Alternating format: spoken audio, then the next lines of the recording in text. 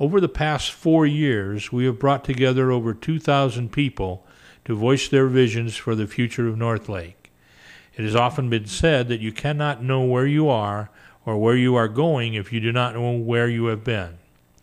At our annual meeting in June 2003, through the cooperation of the Dekalb Historical Society, we were privileged to partake of the treasured expertise of the official resident historian of Dekalb County, Walter P. McCurdy, Jr.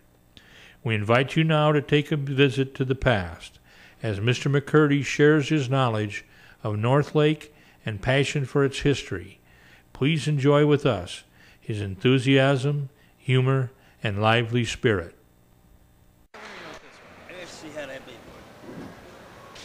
I'm just going to sit back. I'm not really as old as I look. I woke up about 3 days ago with a crick in my back, and I look like I'm 98 and a half, but I feel fine, and I look forward to talking with y'all because I have, as you will find out, been in this area since the beginning of time. And what I've decided to do tonight, if it's all right with you, oh, by the way, when I first talked to him, he said, how much time? And he said, much as you need. Now that's dangerous because when you take a Baptist retired lawyer that loves history, and I'd be here all night long. And so I promise you that I will be brief, 30 minutes at the most, 50, because I want to leave time for questions. So what I'm going to do is just tell you a little bit about Dekalb County's general history, beginning way back to the beginning. Go bring it up just through the 19th and early 20th centuries, because I understand that y'all have heard a lot of good news about the present, so I'll just do this because I think it's fascinating. I think it's fun, and I enjoy it. When I was named... A little bit like that, okay? Right. That way? Is that better? County historian, my little granddaughter, I think hit it on the head better than anybody else as to what it takes to be a county historian. She had just turned 4 when Liana was kind enough to name me as the county historian. How's that? And we were walking out, and I said that she was trying to understand what a county historian was. And in explaining it to her, her little eyes all of a sudden lit up and said, oh yes, Granddaddy, you ought to be a county historian. You're the only person that's always been here. Which there's a lot of truth to that, so that's probably one qualification. The other is that where Jenny and I live is a small piece of some property that my 4-time great-granddaddy bought in 1828. So we have been around here now for 8 generations. I don't know how many other folks have been here quite that long. What I think I'll do is to begin in the beginning. 18 and 20, everything on the west end of Georgia was Creek Indian or Cherokee Indian territory. This happened to be Creek. The United States entered into a treaty with the Creek Indian Nation in 1821 to cede a large piece of land from what's the north end of DeKalb County all the way down to Cordele. Ran down the Chattahoochee River and east about the same parallel. And I read the agreement that was entered into. I'm going to sit back. Is this all right? With the Creek Indian, and after they went through the whole thing, they had on the bottom, and the United States government will never again ask of the Creek Indian nations another inch of their land so long as the sun shall rise or the moon shall set. And of course, it took them about 3 more years to get the rest of the poor Indian territory. So we have this large piece of land. Well, what do? We luckily on the west end of Georgia are under what we call the land lottery system. You send in a person, a surveyor, to lay it out into 3,000-foot squares. That's called a land lot. You're in land lot 209, the district's about 3 districts in DeKalb of the 18th district. To show you how far back some of the names that we've got now, when the surveyor, a fellow by the name of James Diamond, was running the line, he jumped across a creek in what is now DeKalb County, broke his finger, called it Snapfinger Creek, and it's been Snapfinger Creek ever since. So you see some of our names, that's what I'm going to try to share with you all tonight, is where some of our names do come from, have been with us for a very long time. The next thing we need to do is take this big piece of land and divide it up into counties, and the county in which we were involved was Henry County. Henry County originally in 1821 consisted of Henry County, a little bit of Gwinnett, Dekalb, and Fulton. It took them only about 9 months to see that that was too big for somebody to get to the county site. And so in December of 1822, Dekalb County was set up from Henry, and that's where we came. That's when we came. How many of y'all know who Baron Dekalb was? Very good, because it's something I think all of us should. Baron Dekalb was a Polish gentleman that moved to France prior to the War of Revolutionary War. And he had one thing going for him. He was 6'7", and the French wanted tall people in the army, so they got him. And he came over here and he fought during the Revolutionary War until 1778. He was at the Battle of Camden, and he said he shouldn't go into it, they shouldn't go into it. It was a disastrous defeat. He was shot 13 times before he died. And the British were so impressed that he was the only soldier that they buried in a British military funeral. So we named DeKalb County after him. What do you need next? You need a county site, not seat. I always thought it was county seat until very recently. You want to choose a county site that is in the middle of your county, and think about DeKalb, which also included what is now Fulton County. Fulton County's our kid. All of their original deeds were in, or are in, the DeKalb County Courthouse. So Decatur was chosen as a central site. If you think about it, there's a triangle putting the two counties together, and Decatur would be in the middle. So you've got Decatur, and does anybody know who Decatur was? Stephen Decatur. Besides Barbara, who knows more than I do about him. He was an admiral in the War of 1812, but he was a hot-headed fella and got into a duel and got shot right before we named our county site. And so we and 26 other cities in the United States named themselves Decatur. So we're not unique, but we were the county site. Now what's the next thing you need? You need a way to get there. And so roads were laid out. First road, the roads that we'll be interested in, was Claremont.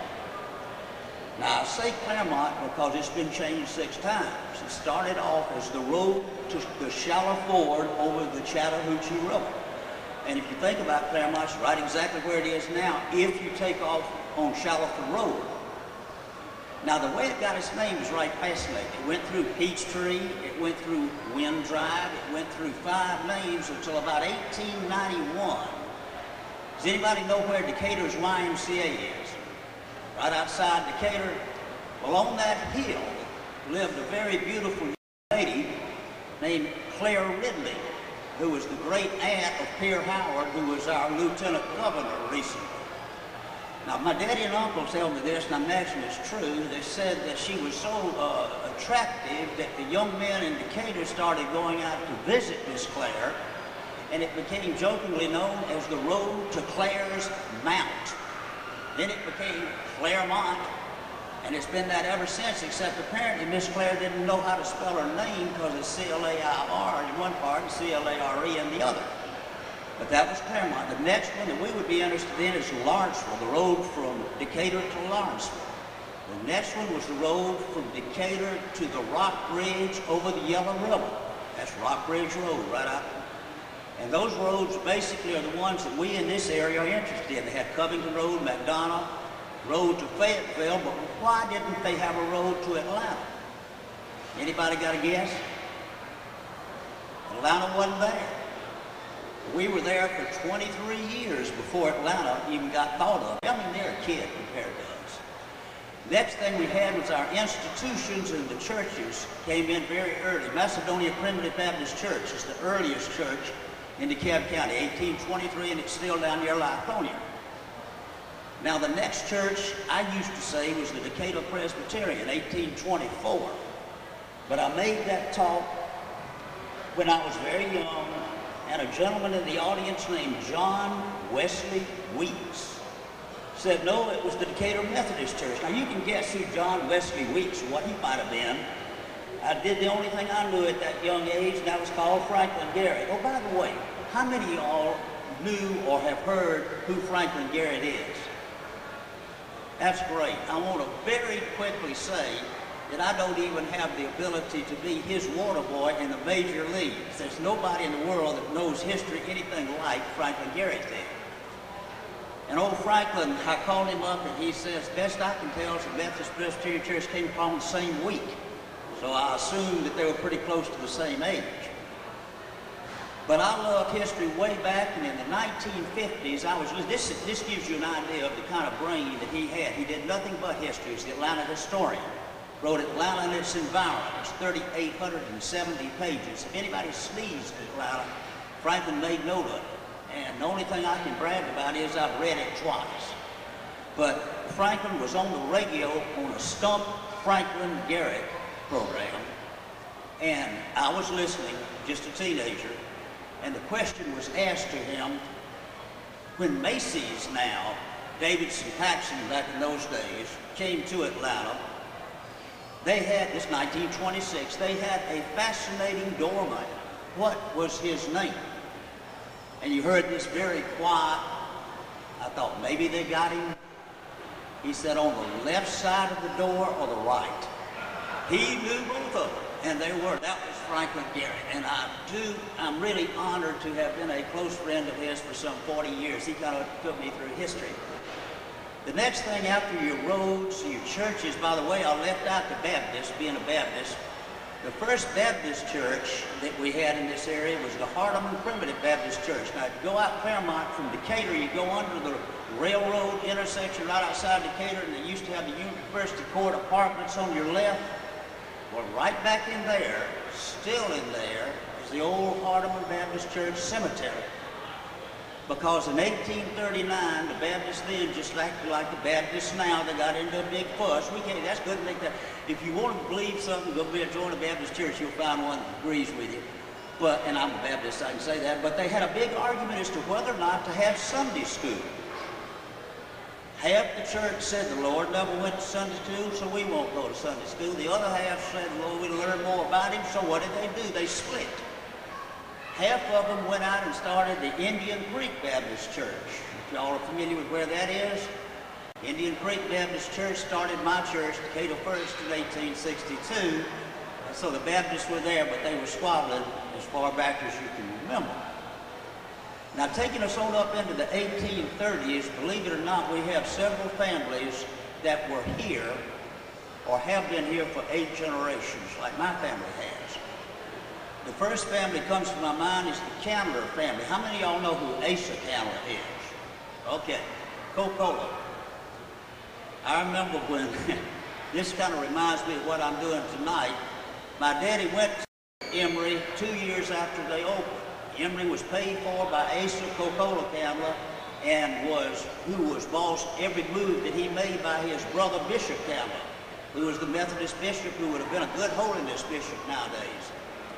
And when they opened it, they were interested, first of all, in your spiritual life, and second, they had to go to 4 of these, what do they call them, where you got to go and you hear a lecture on, I can't remember the name of it, but be that as it may, you had to go to 4 of them a week, right.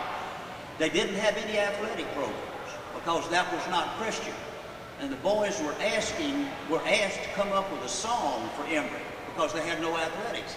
The song that made it out in a secret newspaper, like you still have in high school sometime, was one that a kid nobody knew who made up, and it had several verses, but one of the verses was, we haven't got a football team that can go through Georgia's line. We haven't got a baseball team that can beat old Tech's 9. But when it comes to slinging bull, I guess we can hold our own, for if bull was only water, this would be a seaport town. And I sometimes wonder whether when I get up here, that's what I'm doing, but I try not to. Now you got, in this area, probably the most famous family that moved in the 1820s was the Henderson family.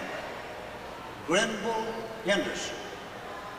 He was a fascinating person. He had a large farm right out where Midvale and Henderson meet, if you're familiar with that area.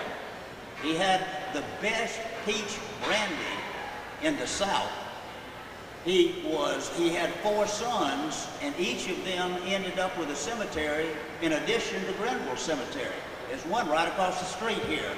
If you go down to Augusta, you look and you see that the cemetery is sitting right there, and that was the Henderson family. Another couple of families that lived out here on Lawrenceville Highway was the John Cash family and the Thomas Carter family. After the war, when they lost everything, they moved to Arkansas together. Johnny Cash, June Carter. See, we've got a lot of real well-known folks that came out of Dekalb County. My great-great-great-great-granddaddy that bought the property where I'm living now, by the way, he paid 88 cents an acre for it because it was too stony, was part of that Carter family. So by some way or another, I'm kin to. I don't sing like them, but I'm kin to them. You had those 2 families. You had the Tuning family that lived out here on Lawrenceville Highway. You've got Shooting Road.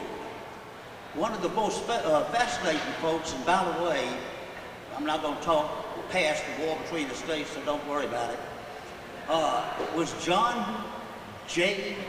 Johns.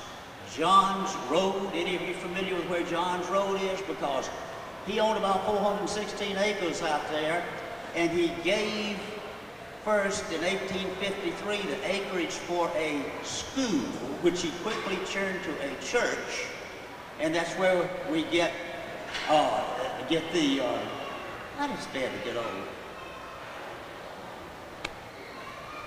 Come on, give me a help. Right over 285 on Lawrenceville Highway, Reverend Vice was the preacher. Hey, okay, I just blank head up here. But it later on became the largest Sunday school in the state. Huge church that we have. That was started in '54. The Oak Grove Baptist Church was another old church that we have up here. Now the 1840s came along, and we had what I consider to be the most important single developmental factor in our history. And that was the coming of the railroad. Now this came in a way that where I found history fascinating. If little teeny things had not happened in just the right order, nothing would be like it is today. That's so obvious that you never think about it. The old joke that we used to have when a country kid was asked, how did your mom and daddy meet? Because the mule stepped on Uncle Billy's foot. How did that work? Well, my daddy had to take him to the doctor's office, and my mama just, I mean, it went on and on. But this is the way the railroad got here. Because we had 2 factions in 1820s in Georgia. You had the Troop faction and the Clark faction. The Troop faction being the hillbillies. Have you ever heard that term? Well, it was those that lived up here in the hills. The much richer faction was the one that lived on the coast. They wanted to put in another Erie Canal. That had been very popular in the 1820s and had been very successful. And the hillbillies, the Clark faction, wanted to try the railroad, like they was just putting in South Carolina, hadn't been invented by Watts, but about 20 years. The votes were for the canal and against the railroad.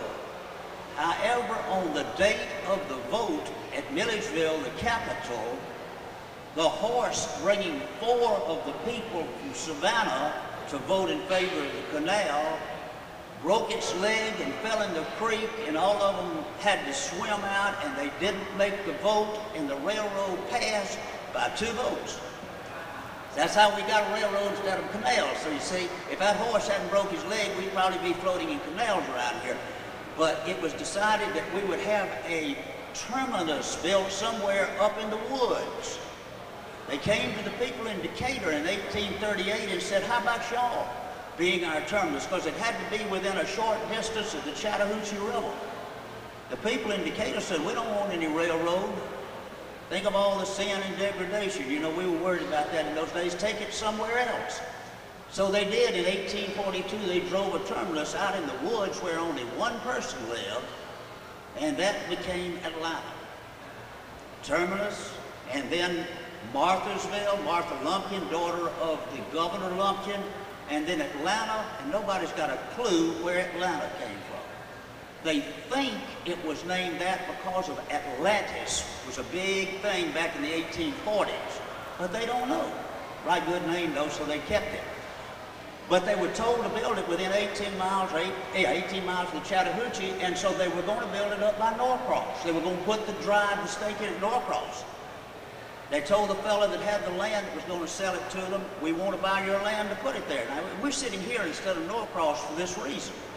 They went by, and he had been drunk the night before, and his wife took him out in the woods to sober him up, and they couldn't find him.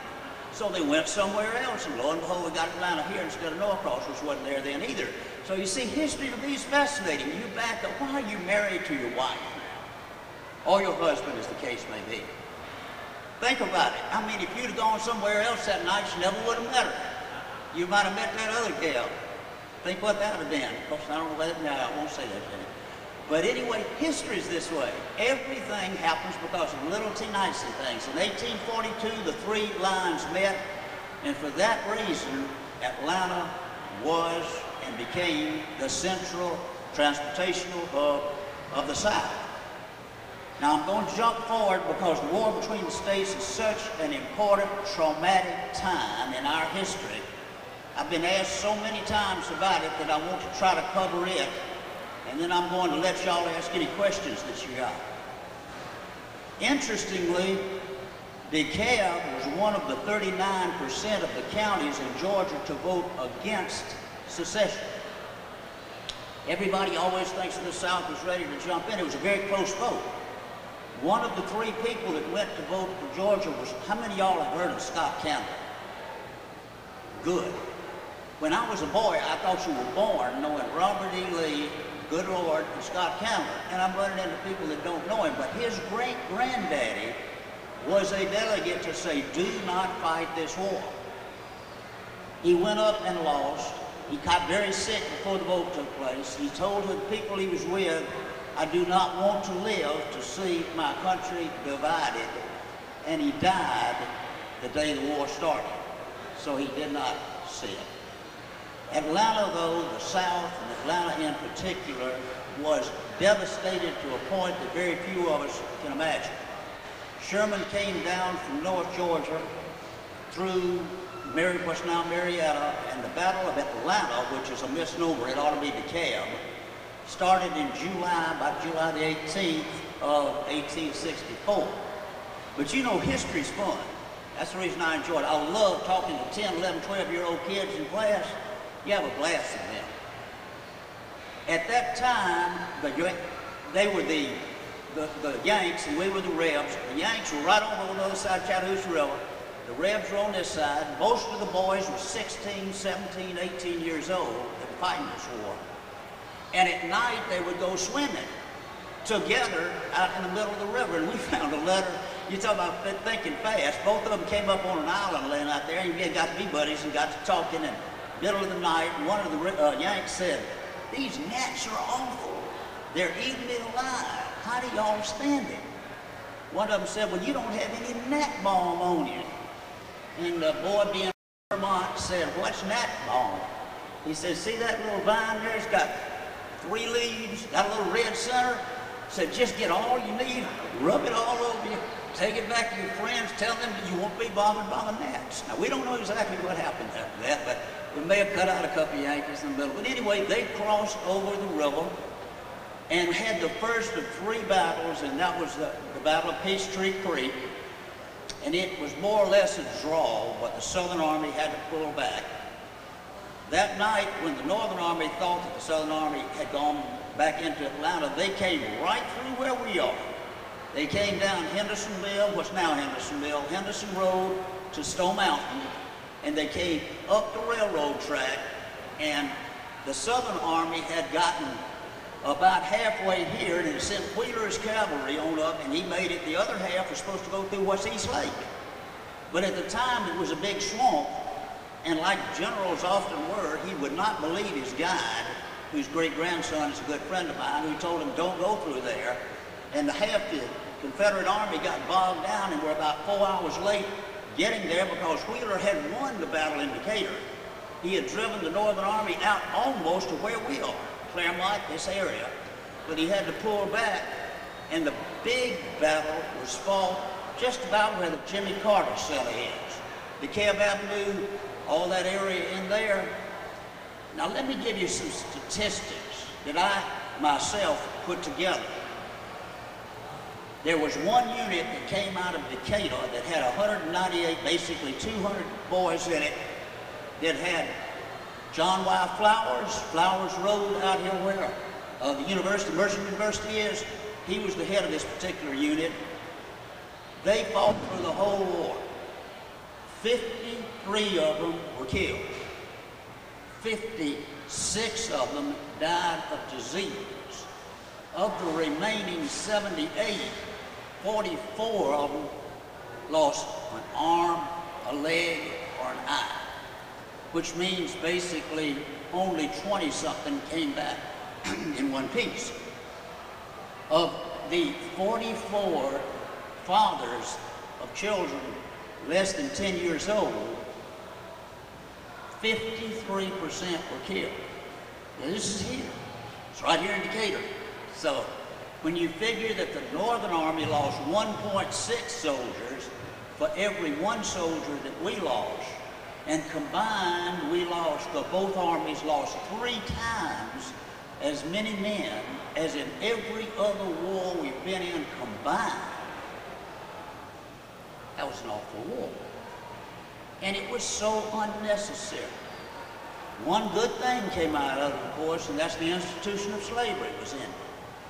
But for 70 years, the South was devastated. It was 1941 before the last punitive tariff was taken off the books. Now, you know, every other war after that, we beat them, and then we financed them, and they came out in better shape than we did. That war, it was backwards. But it still has some funny things that happened. Swanton House. Have any of y'all been to the Swanton House in Decatur? Well, all the ladies, you know, if the ladies had fought and not the men, we may have won the war. But all the ladies and the old men and the little children went into the Swanton House when the battle went through. And about 3 weeks after it, the Northerners sometimes were bad to borrow things and not bring them back. A Northern soldier who wrote about this in letters because he was in the Swanton wedding in 1894, went to the front door and demanded the silver, which they told him was gone, but he said, I know it's here, and so they finally said, well, you're right. It's up in the attic. Now, those were those attics where they pull open a trap door, and in his greed, this Northern soldier ran up the attic, up the ladder to the attic. Those ladies pulled it out from under them, and they had them a yanking. Well, it was hot. July the 26th, just about here, and so the Northern gentleman said, will you wash my clothes after 3 or 4 days? And then the feeding through a hole in the side, and they said, certainly. And he handed his clothes down, and they burned his clothes. So they had a naked yanking. And about 3 weeks after that, finally, the Wheeler's troops came back through, and they surrendered him with a towel around him. He said he hadn't been the most embarrassed soldier in either side to be surrendered by those gals. But it was, you have to find some levity because it's so bad. Now, I'll end up by telling my family, well, 4 boys in my family. My great-granddaddy, his younger 2 brothers, and his oldest brother. The oldest boy was 22. They all went off to war. One of them was killed at we believe, Spotsylvania. He's buried at 19 years old in Virginia. The 18-year-old never came home. We don't know where he was. My great-grandfather was shot in the spine. He never walked again. And his older brother had his arm and leg shot off. But even though he lost it, he still went back and was fighting at the Battle of Appomattox. And when Lee surrendered, he tried to go off with Canton's raiders to continue the battle. They said he couldn't hop fast enough. But we only had 2 come back, and they were torn up. But my great-grandfather laying down on that field said, if the good Lord told the Lord, he wasn't religious up to then. You get religion on something like that. Said, if the good Lord ever let him get back to Stone Mountain, because that's where all McCurdy's came from. You pull up the mountain, and we ran out from under it. Said, I'll carry your word. And he was the preacher at First Baptist Church there for 46 years. So he did that. But I'll end up by telling you about a letter, which I think is cute, and you'll enjoy it, because in 1874, he had his little church right out here on Hugh Howell. I can throw a rock from my house to it, right off of Hugh Howell. And we've got a letter that one of his church members wrote him asking, was it all right to take the Lord's Supper with a non-member of our church? You know, we Baptists get uptight about things like that. He wrote back a letter to this person, and he says, it's fine to take the Lord's Supper with any person that calls upon the name of our Lord, except for Yankees and Republicans. And we've still got that. And if he went through there now, we've got everybody's Yankees and Republicans, and they're a good bunch of folks, you know. He might have agreed to it. But does anybody have a question? I want to take more time because I don't know if there's any question on DeKalb's history that anybody might want to ask. Well, folks, I have enjoyed y'all. Yes, ma'am. Do you want? Well, I have thoroughly enjoyed being with you. I see so many people now that I know out there because I can't see that good till I zero in on you, but I've thoroughly enjoyed it. Let me throw out a little thing. You've got one of the best historical societies in the country right here. I'm a member. I'm a volunteer, so I can say something like this. Both of these folks here, Vernon Jones and Leanna Levitan, have helped us tremendously. What we need is more y'all. All you got to do is call up your Historical Society. We'd love to have you join. And I do appreciate the chance to be here with you. Thank you.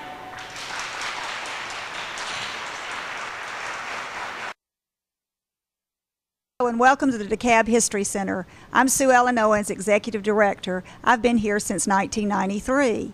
Here at the DeKalb History Center, which is housed in the old courthouse on the square in downtown Decatur, we have a 6-room museum with many, many collection items related to DeKalb's history. We have an archives and a research library. In our archives collection, we have photographs, personal papers, family history, all sorts of items documenting our county's history. We're very proud of DeKalb's history. We'd love for you to join us in our efforts to support the DeKalb Historical Society, the DeKalb History Center, as we keep our local history. We are supported through support donations, through corporate donations, and through the ability to rent our lovely facility, the old courthouse on the square. If you visit our website at www.dekalbhistory.org, you can find what our support levels are and how to join. You may join online with your credit card, or you can mail your membership to DeKalb History Center, 101 East Court Square, Decatur, Georgia, 330. If you need to talk to somebody about what we do here or about joining, you can call us at 404-373-1088. We've been keeping history here since 1947. Your memories are our history. Please join us in keeping your memories and keeping our history